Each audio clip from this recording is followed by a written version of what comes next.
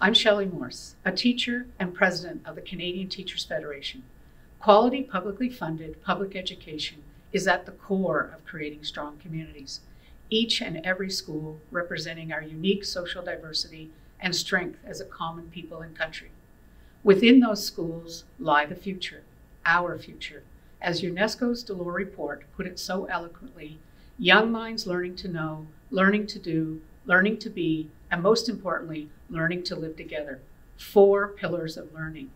Bringing those pillars to life and making our schools tick are the teachers and the education support workers who dedicate their time, energy, and passion to cultivate the leaders of tomorrow. Without these dedicated professionals, bringing those 4 pillars to life would not be possible. Which is why what we are seeing across Canada is so disconcerting. It is open season on teachers, support workers, and publicly funded education systems. Many provincial and territorial governments are using the same playbook. The attacks all aimed at chipping away at Canada's true strengths, and with it, our hope for a better tomorrow. So today, we are saying that enough is enough.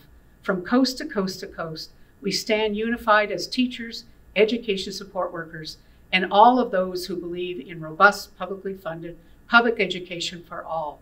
The attacks must stop. We know that the majority stand on the side of teachers and support personnel, of education systems that celebrate equity and diversity, of a Canada that provides fair opportunities for all its people, no matter their background. Today, we proudly wear red to show our support as we continue teaching for a better world. Thank you.